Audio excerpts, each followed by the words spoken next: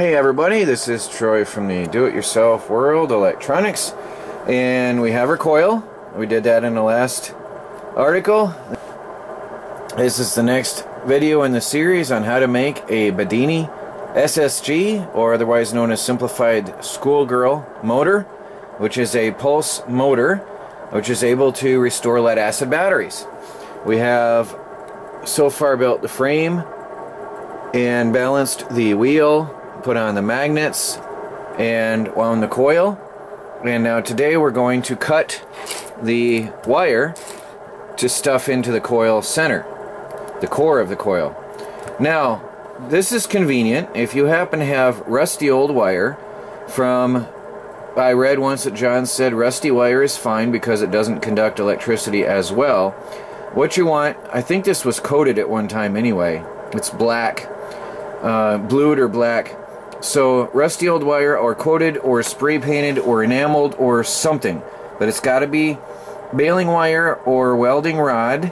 The Lincoln R60 is what John Bedini recommends, and if you have missed out the video, go check out the link below and you will see the first article and video where I told you where to get the parts.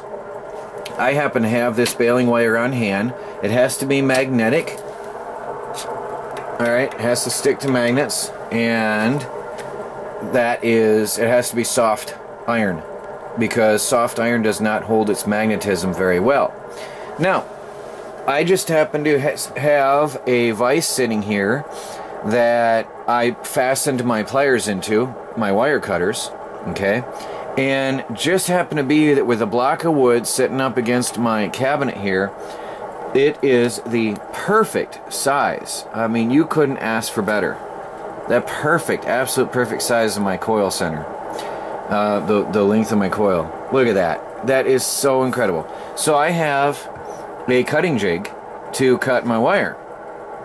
So I'm going to set up the camera and see if I can show you without getting in the way of the camera view.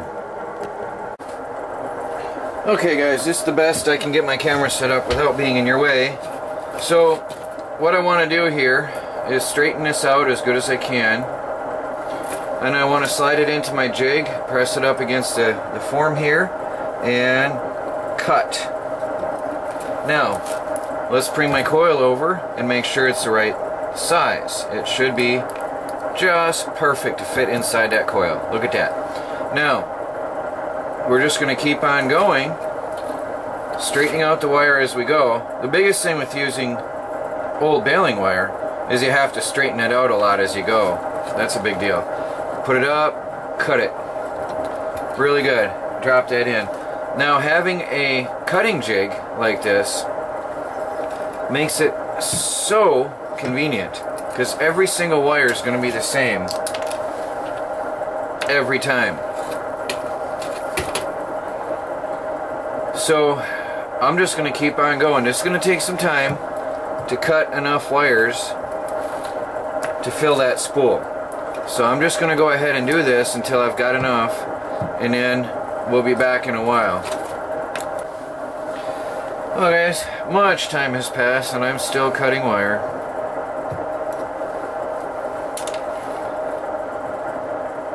I straighten out a whole mess of it in a row, and then I go ahead and cut it. And then I jam it in the coil. I'm getting there. I don't know if it's been 30, maybe 30, 40 minutes.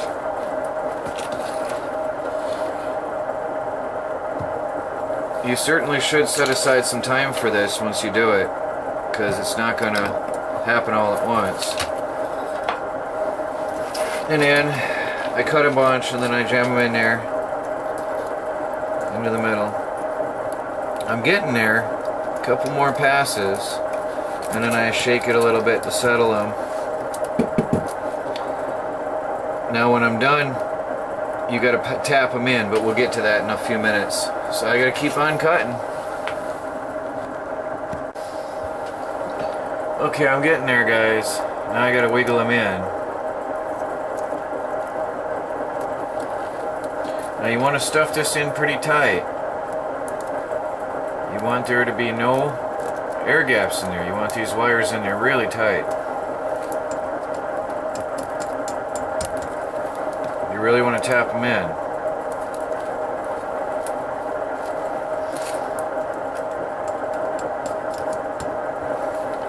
You don't want to break your coil though, so don't be too forceful on that.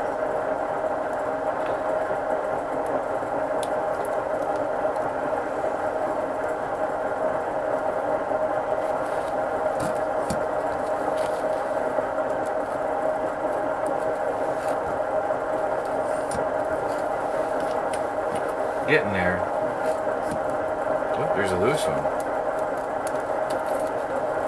Yep, you don't want any wires coming loose on your magnet later. So I'm going to cut another few more, but you can see we're getting there. We're getting down to it. Now you don't want to damage your coil, so be careful when you're doing this. You don't want to overdo it. Gently tap them in there. You don't want to make it too tight either that you hurt your coil and break it inside. But some of these, sometimes I can feel it sort of loose still. You find a little gap and it goes right on in.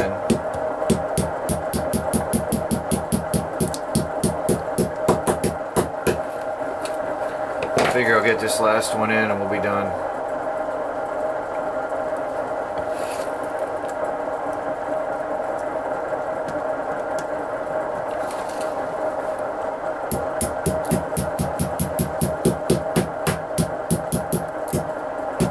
The idea is you don't want this so tight or so loose that the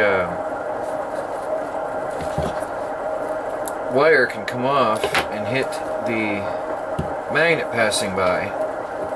That could damage your motor. Now I'm just going to get these flush on one side. Try to tap them all even. I might have to get a small hammer or something to do this. You want them all flush.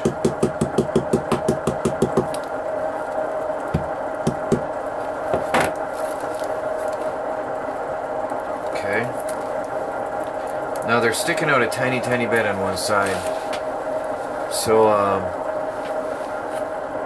I'm not sure if I'll probably just drill a small hole in the board that this is going to sit on to recess that. Now the next step, now that we're done with that, is I find my super glue. I'll be back in a minute. Now you want to put super glue down in here to secure the metal.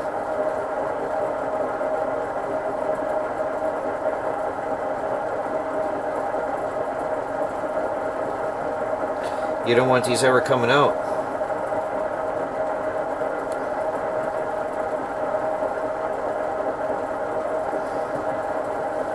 I'm just putting a generous portion in there, since this little container of super glue is garbage. After you've opened it, it'll dry out. And hit the other side.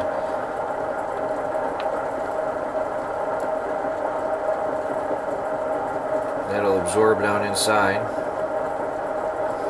and ensure that these wires never try to come out on you in the future. You don't want them to hit those magnets.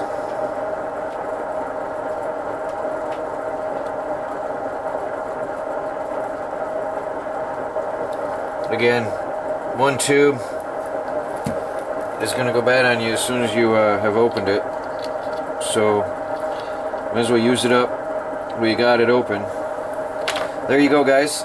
That's the preparation of the coil. The coil is done and is ready to go onto the Bedini motor. So this is a Bedini simplified schoolgirl radiant energy device, which has the ability to restore lead acid batteries and potentially power your house, but that is a huge expansion for the future. Let's just start with the basics tonight. Thank you for watching, guys. Please do like, subscribe, and share. And if you haven't seen the first articles, do check them out. I'll put the links in the article itself. So check out the article in the video description and in the comments. Thanks for watching.